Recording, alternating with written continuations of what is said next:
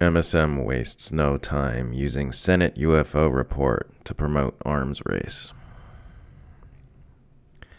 The New York Times has published an article on the contents of the hotly anticipated U.S. government report on UFOs, as per usual based on statements of anonymous officials, and as per usual promoting narratives that are convenient for imperialists and war profiteers. Together with one voice, the anonymous U.S. officials and the paper of record, which is supposed to scrutinize U.S. officials, assure us definitively that the mysterious aerial phenomena that have been reportedly witnessed by military personnel are certainly not any kind of secret U.S. technology, but could totally be aliens and could definitely be a sign that the Russians or Chinese have severely lapped America's lagging military development. The report determines that a vast majority of more than 120 incidents over the past 2 decades did not originate from any American military or other advanced U.S. government technology, New York Times was reportedly told by the officials. That determination would appear to eliminate the possibility that Navy pilots who reported seeing unexplained aircraft might have encountered programs the government meant to keep secret. Oh, well, if the U.S. government has ruled out secret U.S. government weaponry programs, hot damn, that's good enough for me. Great journalism, you guys. Intelligence officials believe at least some of the aerial phenomena could have been experimental technology from a rival power, most likely Russia or China, the Times reports. One senior official briefed on the intelligence said without hesitation that U.S. officials knew it was not American technology. He said there was worry among intelligence and military officials that China or Russia could be experimenting with hypersonic technology. Russia has been investing heavily in hypersonics, believing the technology offers it the ability to evade American missile defense technology, New York Times adds. China has also developed hypersonic weaponry and included it in military parades. If the phenomena were Chinese or Russian aircraft, officials said, that would suggest the two powers' hypersonic research had far outpaced American military development. The article goes on to describe how the U.S. military have been unsettled by aircraft moving and behaving in ways known technologies cannot explain. The implication of scary foreign adversaries having outpaced American military development to such an extent is, of course, that the U.S. military is going to require a far bigger budget with far more intensive weapons development. This would be the same New York Times that has consistently supported all of the U.S. military's devastating acts of mass murder around the world, by the way.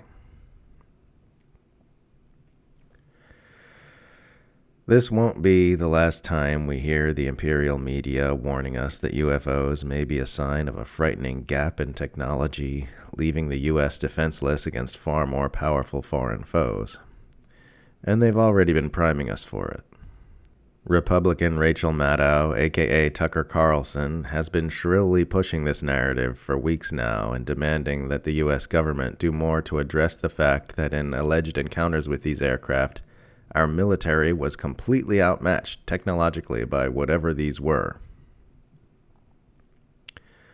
UFOs, it turns out, are real, and whatever else they are, they're a prima facie challenge to the United States military, Carlson said in a segment last month. They're doing things the U.S. military does not allow, and they're doing it with impunity. And they appear to be focused on the U.S. military. Why isn't the Pentagon more focused on this? It seems like a threat, if there ever was one, Carlson huffed. In another segment, Carlson had on military intelligence veteran Luis Elizondo, a leading figure in the steadily intensifying new UFO narrative which kicked off in 2017. Claiming the aforementioned Senate report on the subject will reveal, quote, an intelligence failure on the part of the U.S. intel community on the level of 9/11, end quote. If there's a foreign adversary that can put a nuclear warhead within moments over Washington, D.C., That's a problem, Elizondo told Carlson's Fox News audience.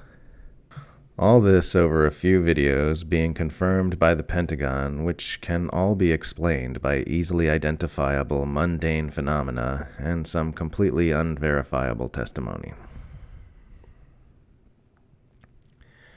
I can't predict the future, but I won't be at all surprised if we begin seeing this arms race angle become the dominant aspect of this UFO story in the coming months or years. It would certainly fit the pattern of the U.S. war machine and mass media promoting completely unverifiable allegations about foreign governments to justify further Cold War escalations. In the early 60s, President John F. Kennedy falsely promoted the missile gap narrative, telling the public that the Soviet Union had surpassed the United States in nuclear weapons when he knew full well the U.S. nuclear arsenal had always far surpassed the USSR's in number, quality, and development. Kennedy used this hawkish narrative to win an election and advance the largest peacetime expansion of U.S. military power ever, leading directly to the events which gave rise to the Cuban Missile Crisis, which came far closer to ending our world than most of us like to think about. I have no idea what, if anything, is going on with these UFO phenomena, but I do know the world-threatening new Cold War the U.S. is waging against Russia and China is insane. There is no valid reason our planet's dominant power structures cannot, at the very least, cease brandishing Armageddon weapons at each other and begin collaborating toward a better world together.